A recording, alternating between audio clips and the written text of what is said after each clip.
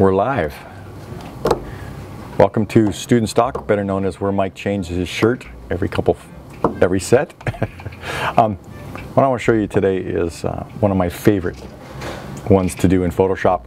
This is where you get to learn how to make things from images that had no camera involved, just straight up Photoshop. This image that you're looking at right here, what we're going to do is show you how to put in that lightning and show you how to move it anywhere you want without, as far as the lightning is concerned, without having to do any photos with your camera. So let's get started. Here's how you do it.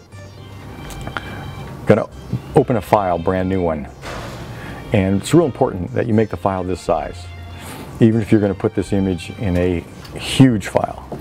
So I've got 300 pixels by 300 pixels, and I always use a resolution of 300. Small file, 263K.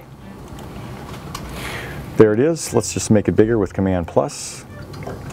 And the first thing I want to do is do a gradient. So I use the gradient tool, and I want a white to black gradient. You can see everything is set there for white to black. So I'm just going to go from corner to corner. This could change the final look if I went from top to bottom.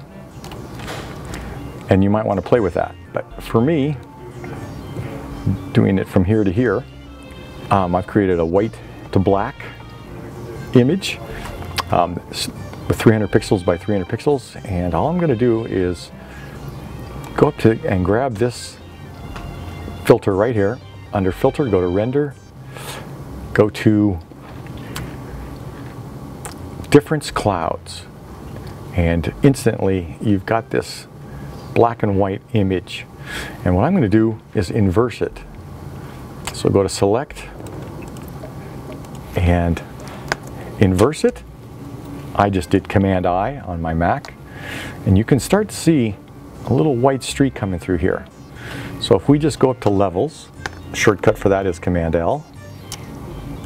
And if I start to play with these levels, you'll start to see some lightning showing up. So I'm bringing the middle bar across until I have it like I like it. You can see you can make it any way you want. I like having a little, I'll call it smoke along the lightning. Say OK, and you've got yourself a lightning. But here's how you put it in the image.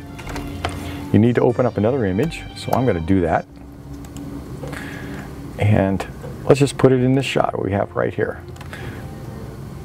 I've got it already in there. I'm going to turn it off. And here's how I do that. I take the image, I move it off the side, take my move tool, grab it, drag it into the file, and it shows up. Next thing I'm going to do is spin it so that it starts to go in the position that I want. I kind of like this way, right there, with that at the top. Put it anywhere you want. I'm going to put it right here. In fact, I think I'll have it hitting that tree right there. I'll move it around more later.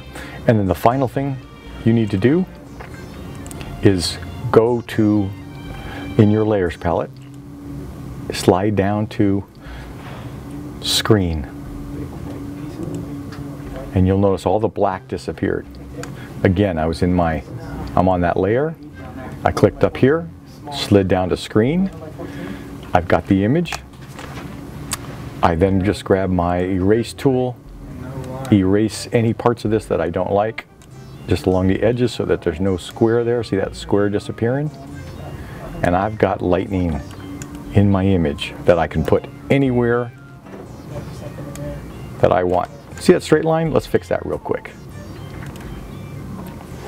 Make sure you're on the lightning layer. Erase that a little bit, and you've got lightning anywhere you like. You can use it. It can go to any size you want to file. Just by making it larger. Lightning does not have to have a lot of pixels to look like lightning. And that's pretty much it for lightning for today. It's Mike Agliolo for StudentStock. Soon. See you then.